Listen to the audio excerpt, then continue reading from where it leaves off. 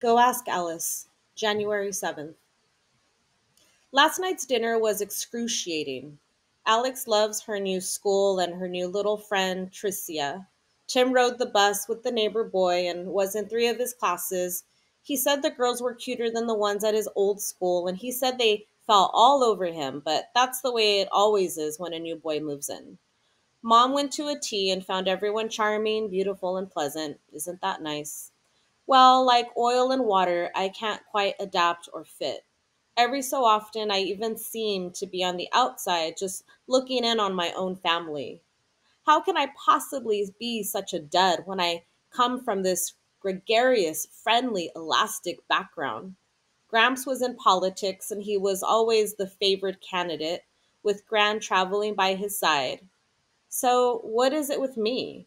Am I some kind of throwback, a misfit, a mistake? January 14th. A whole week has gone by and no one has done more than stare at me in a kind of curious, hostile, what are you doing here kind of way. I've tried to bury myself in books and my studies and my music and pretend I don't care. I guess I don't really care, and besides, what difference could it possibly make if I did?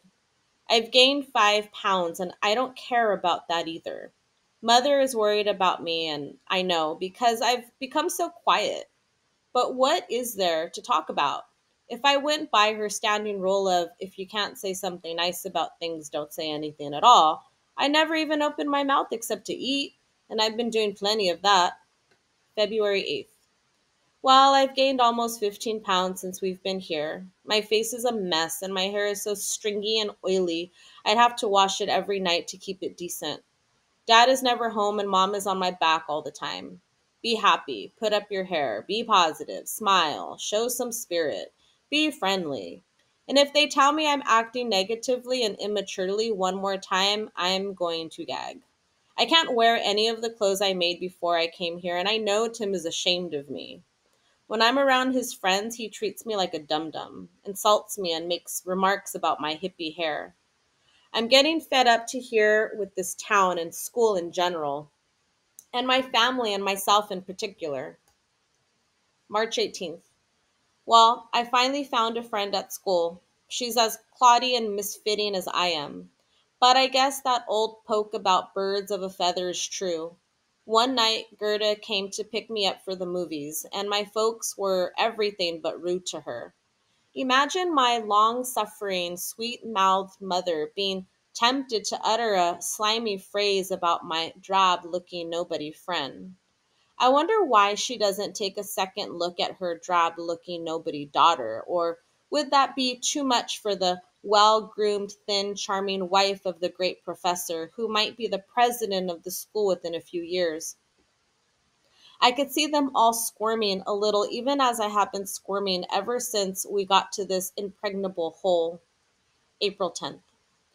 Oh, happiness and joy and elation. Mother has promised me that I can spend the summer at Grand's. I start on a diet as of today, this very minute.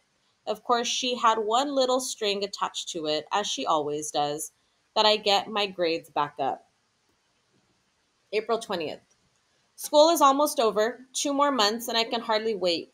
Tim is intolerable, and Mother is constantly picking at me.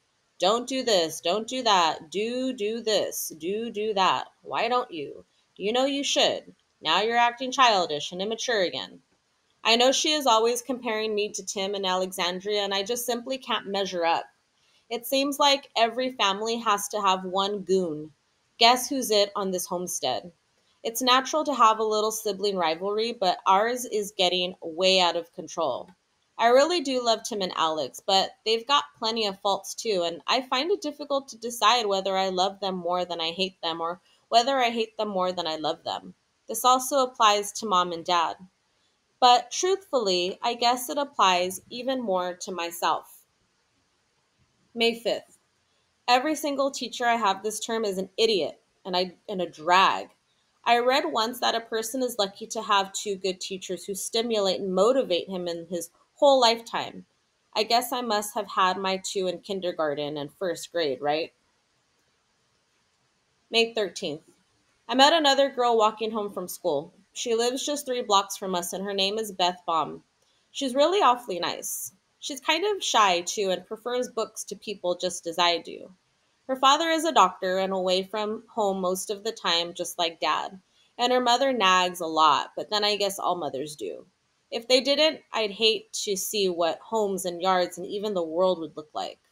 Oh, I do hope I won't have to be a nagging mother, but I guess I'll have to be. Else, I don't see how anything will ever be accomplished. May 19th.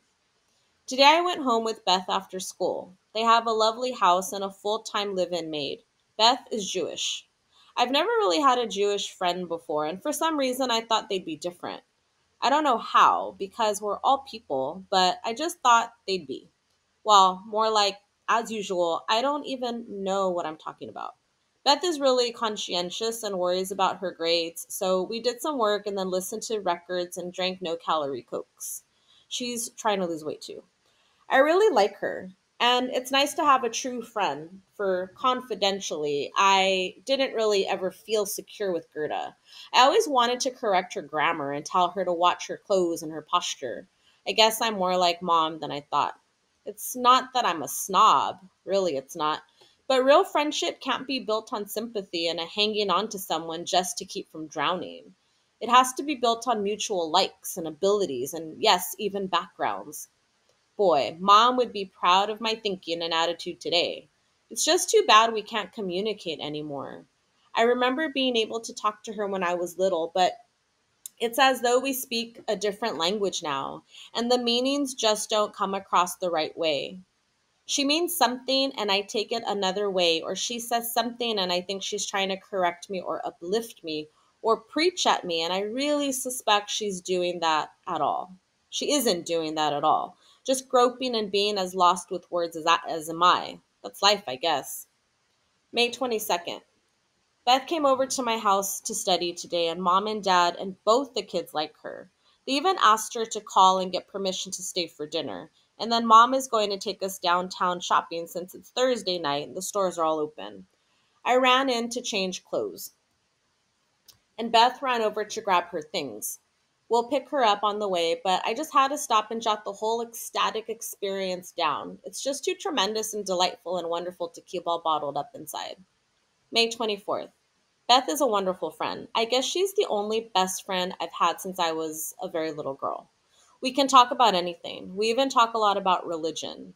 The Jewish Hebrew faith is a lot different than ours. They have their meetings on Saturday and they are still looking for Christ or the Messiah to come. Beth loves her grandparents a lot and she wants me to meet them. She says they are Orthodox and eat meat off one set of plates and milk things off another set of plates. I wish I knew more about my own religion so I could tell Beth. June 3rd. Today, Beth and I talked about sex.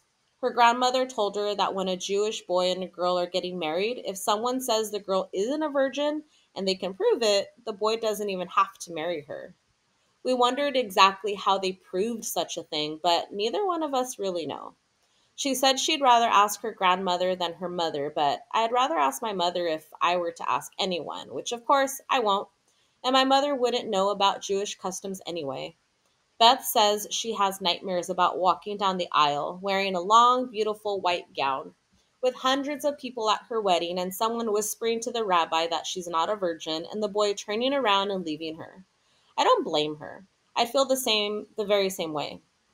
Someday, when she gets up enough nerve, she's going to ask her grandmother or somebody about it. I hope she'll tell me because I really want to know too. June 10th. Dear Diary, school will soon be over and now I don't want it to end. Beth and I are having such a good time. Neither one of us are very popular with the boys, but sometimes Beth has to go out with the Jewish sons of her mother's friends. She says it's usually a big bore, and the boys don't like her any more than she likes them. But Jewish families are like that. They want their kids to marry other Jewish kids. Some night, Beth is going to fix me up on a blind date with a nice Jewish boy, to quote her mother. Beth says he'll love it because I'm not Jewish and he'll feel he's putting something over on his mother. I think I like him already.